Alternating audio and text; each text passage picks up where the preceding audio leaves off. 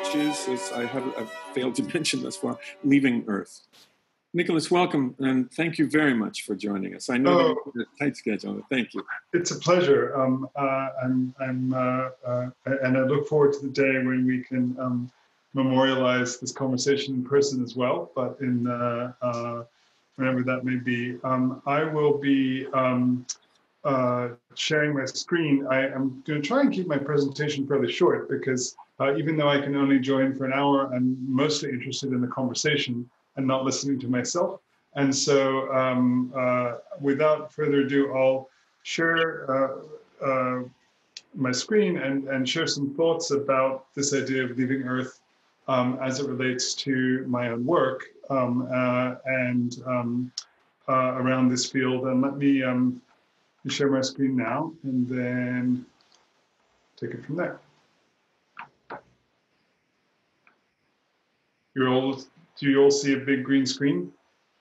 Yes, okay. So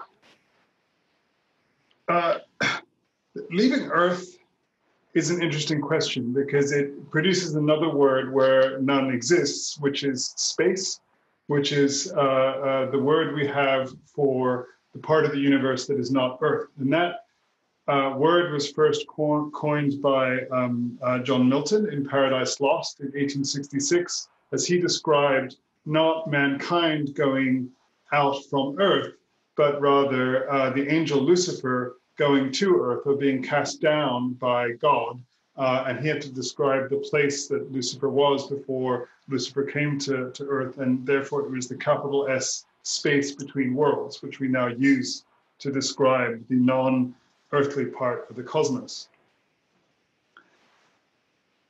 From Milton's time to the present, space has acquired all kinds of qualities, but we think of it as a 20th century phenomenon, intellectual phenomenon, but it's not really. Space actually dates from the earliest parts of of mankind's movements above the literal Earth of terra firma. This is a slide of a balloon ascension that took place where I am now in Boston in 1834. The aviator in question, Charles Fersen Durant, dropped leaflets on the crowd that said, "Goodbye to you, people of Earth. I am moving to regions above you."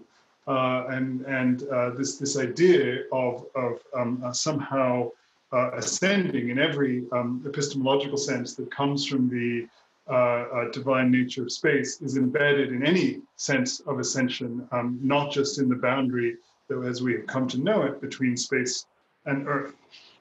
But from this juxtaposition, we go all the way to the, hold on, that in the 20th century, this boundary between space and Earth acquired a different definition, not just lifting our feet off the ground, but for a whole variety of disciplines, from rocketry to medicine, the division between space and Earth became very specifically the environment that we need technology in order to enter. So or we need a certain kind of technology to enter. For a rocket scientist, for example, it's the altitude at which wings no longer work, and rockets are necessary. But for a doctor, for example, space is 37,000 feet, or the Armstrong line, which is where blood boils at body temperature, above which you need a pressurized atmosphere to survive. So space retains a whole set of distinct definitions depending on the discipline, but it is fundamentally the threshold which technology allows us to cross.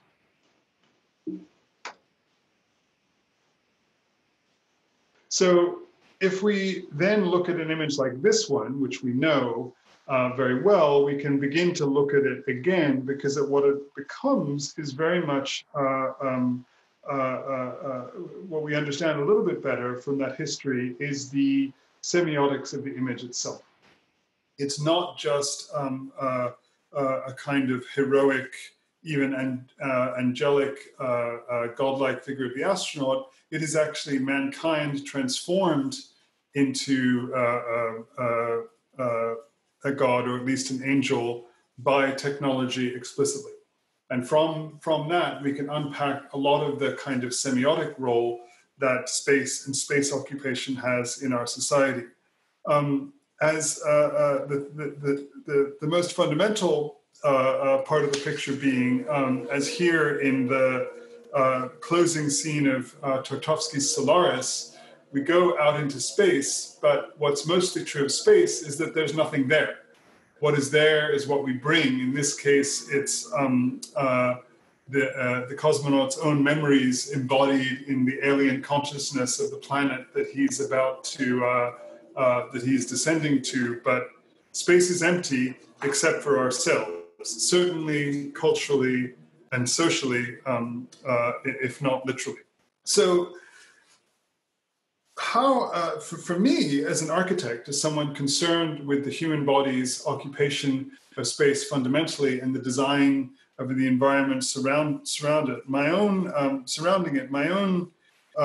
research and even design work has focused on the very intimate space around the body itself and what the body becomes in this environment, enabled, whose occupation is enabled both symbolically and literally by a very particular picture and kind of technology.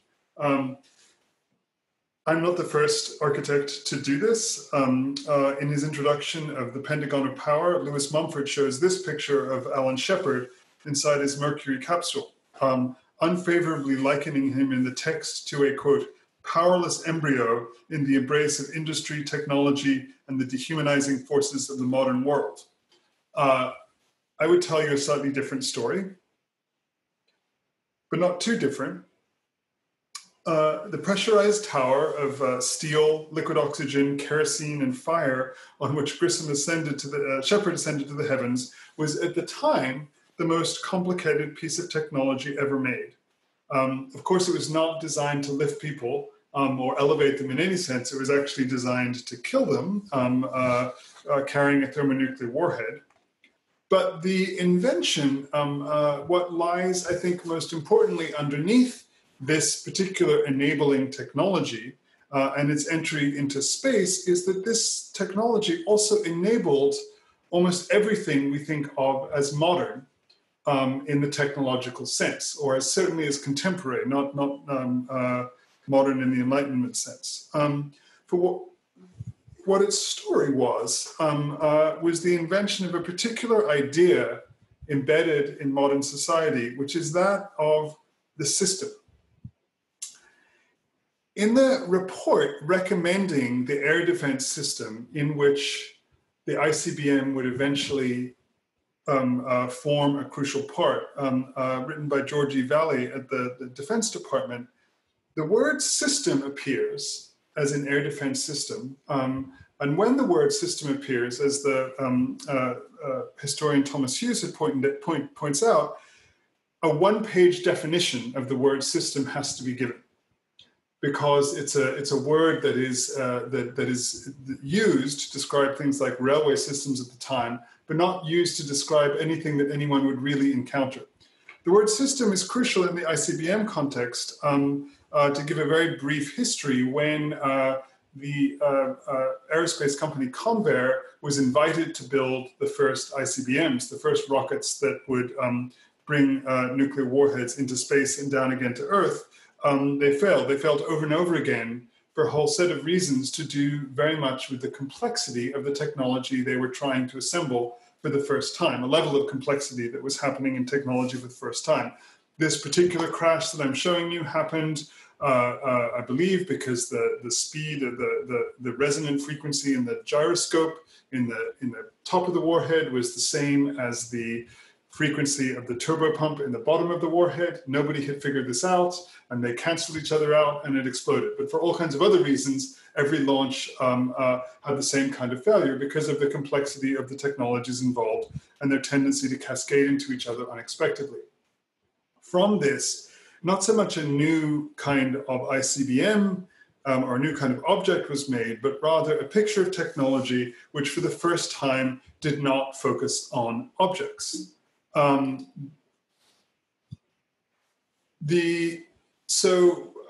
the failure of Convair, a new kind of organization was formed, the Air Research and Development Command, commanded by this fellow at the center, former architect, Air Force Brigadier General Bernard Shriver, who with Simon Ramo and Dean Wooldridge, who are at the edge of the photo of what would become TRW, created the Air Research and Development Command, but actually created, more importantly, a new kind of approach to engineering called systems engineering, in which a series of components termed for the first time in that process black boxes were described not so much by their internal contents, but by their relationship to each other in a larger system.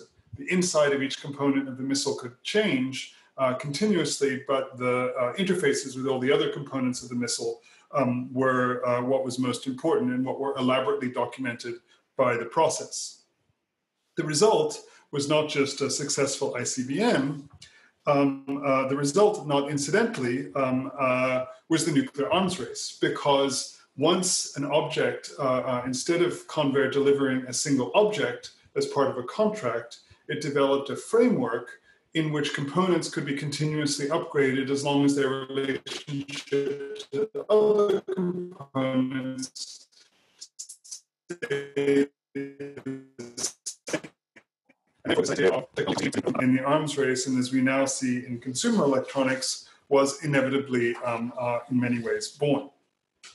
As an architect, though, I'm actually interested in a different story, which I think is also relevant to the question of how and whether we might ever leave Earth. And that relates to the role of our own bodies in this exchange. So, against the sudden and seeming mastery of systems engineering, it was supposed initially that the body would succumb immediately to the same kinds of forces. So the word cyborg, invented as part of an Air Force contract in 1958, and then published here in Life magazine, was the idea that components of the body, as you see here, heart, skin, eyes, lungs, could all be swapped out. Just like in an ICBM, to better accommodate itself, in this case, to the surface of the moon, imagined in a very Chesley Bonesteel type way as somewhere that actually has erosion, which it doesn't, but you can see the Earth in the background. What actually happened was, in the end, quite different. Instead of being designed from scratch by military conglomerates, instead of going under the skin and altering parts of the body, the actual Apollo spacesuit was designed by a small division of the International Latex Corporation, best known by its consumer brand of Playtex. And instead of being ordered according to serial numbers and systems techniques, it was instead hand-sewn from 21 layers of earthly material to 64th of an inch tolerances by seamstresses taken from the Playtex shop floor. This was actually a realm in which other kinds of knowledge were needed and came into the process through the bodies and work of these seamstresses and others involved in the process. For this to take place, of course, other cut types, other more masculine systems engineering approaches had to fail, and fail spectacularly. The tension and temper in these failures were extreme. I'll give you two examples. First of all, instead of being sequentially serialized on each modification, as was the case in the systems engineering standard, each part of the suit custom fit to each astronaut was instead sized small, medium, and large, like clothing. However, after an incident with the first astronaut fitted, the urinary collection device was actually sized large, extra large, extra, extra large. The second example is one that maybe should give architects pause, in particular, when it was pointed out in one of the many battles surrounding paperwork that ILC was obliged to supply NASA with drawings of the suit design, with a delineation that fixed it in space and in material, the company responded that none were actually used in the suit's making, only patterns and the memorized procedures of the seamstresses. So NASA insisted, and the drawings were produced, but only really as the result of a kind of delineated dissection of the actual suit. They're not very much like architectural drawings, which imagine something yet to be, or imagine the future, like all the renderings we see in the end of space exploration around us today. But instead, they don't predict a kind of simplicity or elegance, but they perceive complexity. And so maybe they share essential qualities with not so much with architectural drawings, but maybe with maps of landscapes or cities. And this is a down-to-earth point, which somewhat resembles the very first point I made in the talk, which is that what we really discover as we leave Earth, which is that technology, whose mediation of our own entry into space defines its boundaries, that technology tends to collapse not so much at the boundaries of space, but at the boundaries of our own bodies and their entry into space.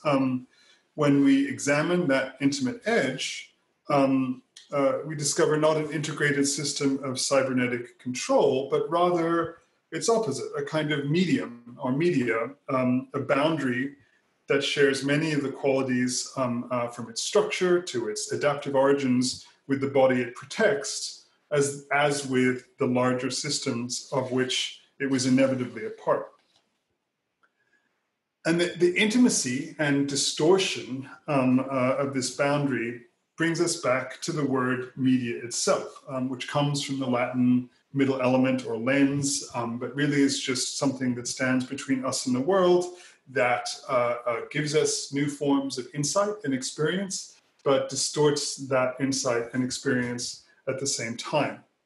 The massive system of Apollo, of course, had only media as its goal, in particular this television image, seen live by more than 500 million people, of an American on the surface of the moon.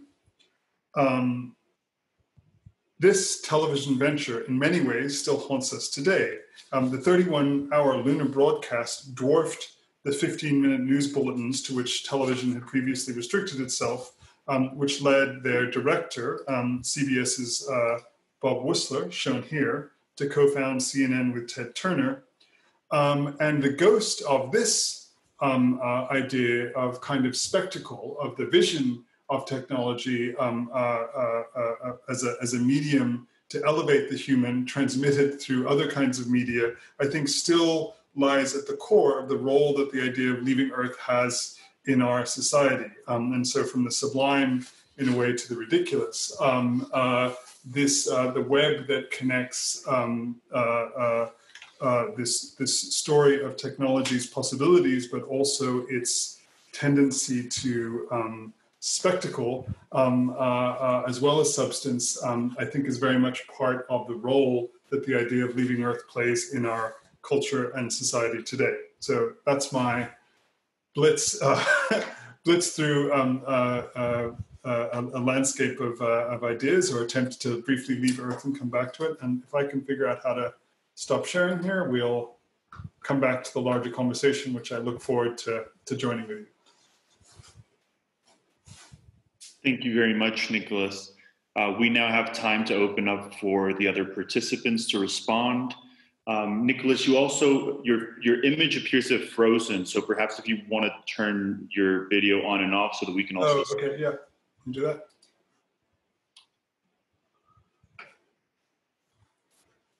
Weird, okay.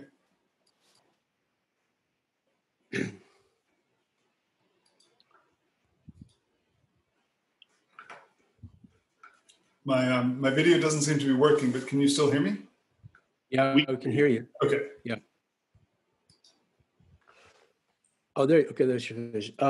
Perhaps I'll go first then. Thank you, Nicholas, for that. I'm always so deeply fascinated by your work on these topics and informed by them on many different levels. And so, thanks once again for this. I suppose my question or comment, it's a certain just more of a general response, but hopefully it's in the interrogatory mode in some ways. But respond to it as you like. One thing I think that will probably rotate around quite a bit in this discussion has to do with the various different definitions of space and what constitutes space, and the boundary conditions of this as well, in terms of what we're what we're talking about. And I guess one thing I suppose some of it, my thoughts on this are colored by we know recently passing of Bernard Stiegler. I've been rereading some of the Technics in Time trilogy. So if it seems colored by this, I apologize in advance. Is the way in which you offer a definition of space as a kind of edge condition, I think is the terminology used, by which a kind of location that is full, right? There's an argument that space is full rather than empty, but one that's defined by, it's a space that uniquely requires some form of technical mediation in order for us to survive in that space, if I get that right. And I guess one of the things I'd like to ask you to talk about this a little bit more, sort of extrapolate some of this in terms of the theory of technology that's at hand here. I wonder, in other ways, it would seem that the condition of our ability to live and ability to occupy the earth itself is something that is, in many ways, already dependent upon technical systems in one way or another, and that the history of our species migration into different territories and into different circumstances and the ways in which we produced, clothing and architecture and agriculture and antibiotics and all the rest of this is something in which the continuance of that is something that is always technically mediated, which is, I think, part of where you arrived at sort of the end of this. So I guess one of the first question is, do you see that condition more of a gradient or an edge, or exactly how does how the condition of dependence on the technical become sort of uniquely within space? Attendant to that, I think, is another question about this very important shift that you identify in the engineering of technology, from an engineering of an object to an engineering of a system, and indeed a modular system of interlocking components.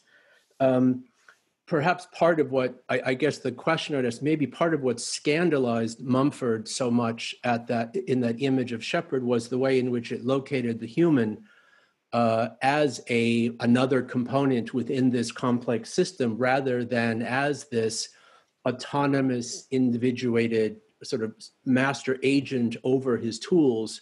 Now he's positioned in a different way, which perhaps Mumford found to a certain extent distasteful, but may point us back to this question of the condition of the technological per se. So all of which is sort of a long way of asking the question of how much do you see that condition of a form of technological and mediational interdependence with the world as something that uniquely appears as an innovation of space programs and space technology, and how much do you see it as something that is, in essence, a permanent condition that is sort of revealed in the limit, in the extreme conditions that are composed by and for something like a space program? So anyway, lots there, and I invite whatever kind of reply you think most appropriate.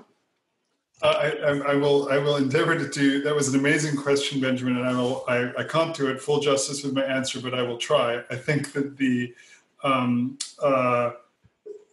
I guess what is most so to go through a couple of points that you made from the beginning. Space is defined by a threshold. That threshold constantly shifted up into a limit. Space was originally just getting off the Earth, then people thought of generally, if you go into aviation literature, people generally thought then of about 10,000 feet as like the limit beyond which you could go, because that's when you started feeling unwell. And then this limit kind of hit a threshold or became defined as a threshold in the early 20th century as the boundary which you need technology in order to enter. But as you, I think, very aptly pointed out, the boundary that you need technology in order to enter is, in some sense, modernity itself. Like and so the idea of space is, and then embedded in that too, is the underlying assumption behind the Anthropocene itself, which is that technology has made us as gods. So we no longer exist on the earth. We shape the earth, whether we like it or not. Or that's one sort of definition of the Anthropocene. So I guess in some sense, my point is that we have always, in some way, been in space, or it's a long time since we've left the Earth. In that, depending on your definition of it, or your definition of space, sets up a very different can set up a very different set of stories about how and when we might leave Earth or have already left it, which I think your question points to. I think embedded, the most interesting thing for me in terms of getting to the root of this technological history is that if you think of the underlying condition, interconnected networks were not invented in 1957. They existed long before, and particularly long-standing forms of human complexity like cities existed as networks of networks for thousands and thousands of years, and in landscapes like Australia existed without cities for 40,000 years of human civilization. So I'm not trying to say the systems themselves are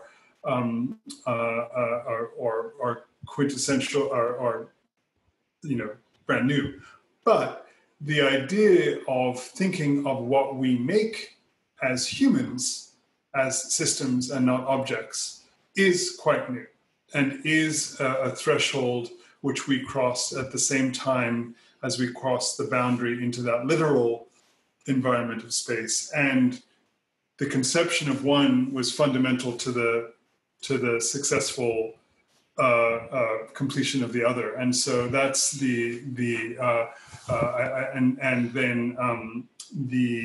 so much of what we think of as part of our current condition follows from that same trigger, which is to say, you can look at an arms race, or you can look at constantly upgraded phones, or you can look at the sort of interconnected nature of the internet itself as something where pieces and parts can be swapped out, and the relationships are more important than the components. That that sort of threshold of leaving Earth by then one, depending if you custom fit the definition, one could actually describe that condition as leaving Earth.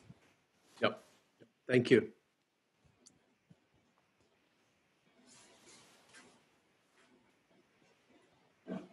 Gabriel, are there questions from the... We don't have what questions yet. We just had, Nicholas, we had a query to clarify from Marcel Darien. So was asking if you could perhaps share the reference to find the one-page definition of systems that helped to create the new ICBM. Sure. That's not my insight originally. That is I write about it in the book Spacesuit Fashioning Apollo, and that's Thomas Park Hughes, who is a sort of eminent 20th century technological historian, ran this down in his essay. I'm forgetting the name of the essay, but it's the book is called Systems, Experts, Computers, and it is I can find I'll email to you guys the actual reference, but it's also referenced in my spacesuit book. But he's writing about George E. Valley and the Valley Report, which didn't actually set up the ICBM program. It set up the program that predated it, the Semi-Autonomous Ground Environment, or SAGE, which in the context of which things like real-time computer memory and networking were invented for the first time. But it's a great quote. The page is like, well, when we use the word system, it may be hard to imagine what we're talking about. But for example, the solar system or the Grand Central Railway System are collections of things defined by their relationship to each other, not so much by the individual parts. And that's what SAGE has to be, And this was like early in pre-SAGE, so it was in I think 1949 or 1950 that this was being, but previously in military contracting, if you want to sort of geek out on it, the idea of the object was paramount. So, for example, if you're building an airplane, you'd build the Y model, which was the initial prototype, then the X model, which was the final experimental prototype. Then you'd build the real thing. So you had the Y-29, the X-29, and then the B-29, and then you made as many B-29s as the government ordered. But so it was a real kind of not only epistemological, but profound, but very seismic bureaucratic shift to say, oh, we're making a thing where every part is always changing, and setting up the tools for that. Or it's not a thing itself, it's a relationship between things. And that's where this phrase black box becomes, because suddenly the whole epistemological structure turns itself inside out, because instead of the part being important, it's the parts. Like, you could have anything as the engine as long as it supplies this much power at this much wattage and doesn't produce these negative vibrations, etc. So the everything is defined by relationships instead of by its own content, which feels like what we all are evermore. Thank you. We have time, Chris, if you have a response that you would like to share. Well, I have just a question that was provoked at the moment when Nicholas pointed to the director who was, I guess, guiding the transmission of images, and I understand there was some manipulation of those images as they were coming in of the first man on the earth. But I was very struck by your words then. The experience at that moment on the part of that director and of the team, I guess, actually shaped the structure of media, because they went on to produce CNN, and it sounded like you were making a link. And so that prompted me to wonder, sort of two sides of the question. How has media perhaps shaped or intervened in this kind of architecture of engineering that you're describing, and then maybe vice versa? How is this engineering, or these developments in engineering that you're describing? How have they shaped media? Because I know that media is tremendously important in the funding for the space program, the willingness to do it, and so on and so forth. I just wonder, but when you said that about CNN, and I thought, well, I wonder if we couldn't, maybe you could add something. Oh no, it's a very good question. So the guy's name is Robert Wussler, and he was a very interesting character, because again in 1965, for example, the CBS Evening News was 15-minute long broadcast. So it was elaborately produced all day. It was beamed out for 15 minutes.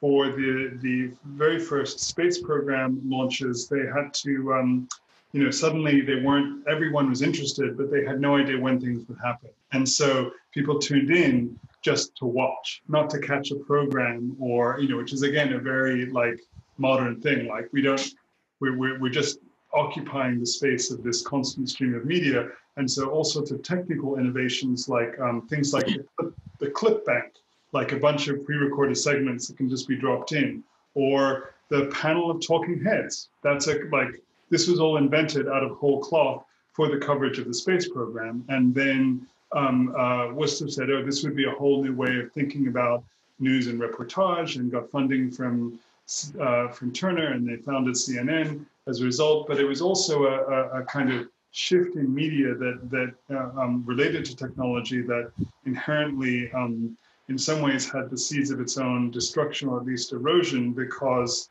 it was quintessentially this a centralized vision of media. You spend billions and billions of dollars, send a video camera to watch a man 250,000 miles away, and produce a very bad TV picture, which is, I can tell you a story about that if we have time. That's super interesting. But and then everybody watches, right? So that's the that is again an idea of the collective, and of a kind of collective storytelling that is as ancient as Homer, right? Of a kind of epic event in which we all share. What it led to, though, was again an inverted, ultimately with all the same network technologies that were invented by and around that same military-industrial growth led to a decentralized version of media, led to the kind of Negroponte switch, where where suddenly media is decentralized. Everyone is creating, both consuming and creating personal media on their own behalf, and are defined by we are defined by mediated relationships to the world. We are not simply consuming them. So I think it is, if you look at the history of those technologies and the way in which they produced a collective phenomenon like CNN, which as recently as 2 decades ago was one collective phenomena, and now you still have collective phenomena of other networks that compete with each other, but you also have the media landscape of the network itself. Yes. Thank you. Thank you. Thank you for that. We do have a question now from the audience, so perhaps we can go to that. We have a question from Marti Paloheimo.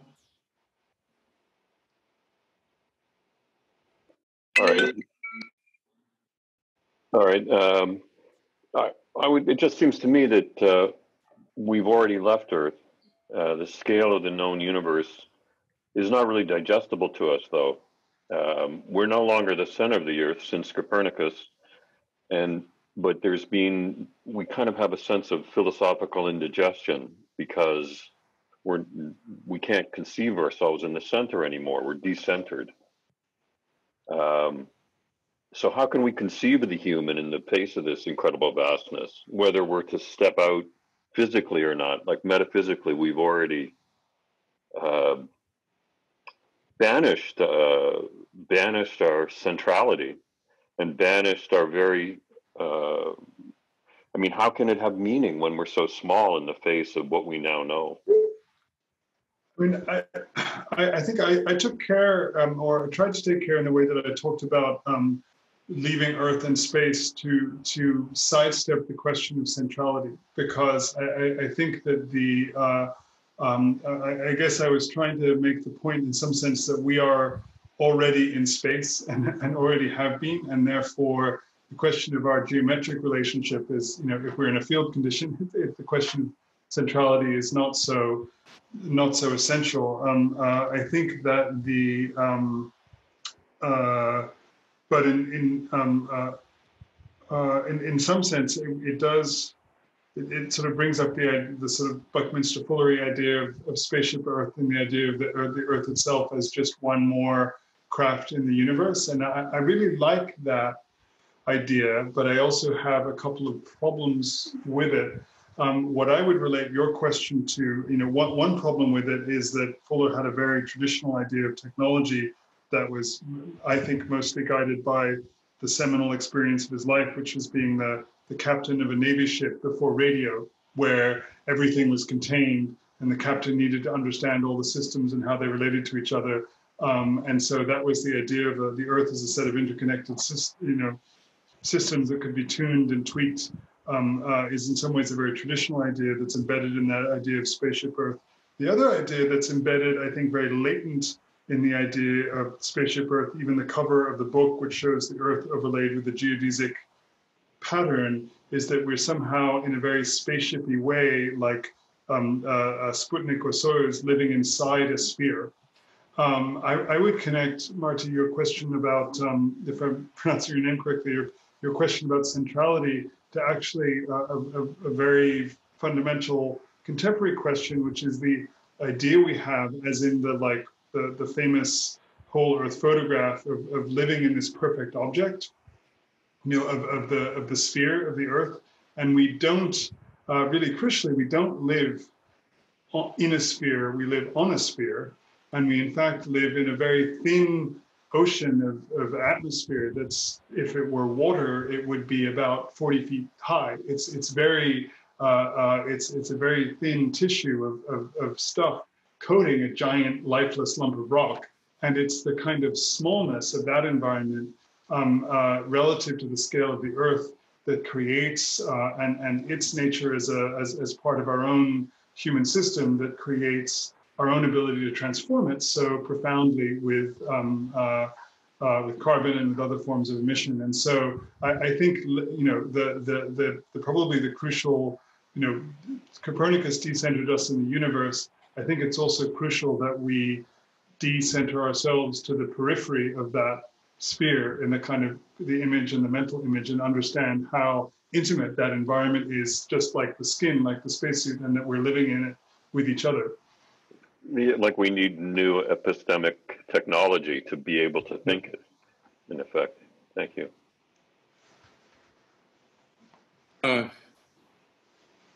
That was a wonderful answer, Nicholas. I appreciate that. Thank you. And we've come to the end of our time. We are going to romp. Nicholas, if you're able to stay with us, wonderful. I can stay with you for a few minutes. I'm also going to put my my email address into the chat if anyone's interested in following up, because I'd much rather hang out with you guys all afternoon than go to the meetings I have to do.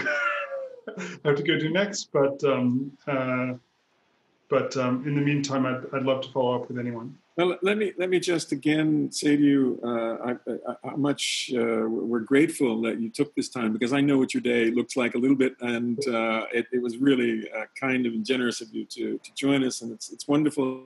So make it possible for us to follow up, and so thank you very much for your presentation and your presence. So we move then.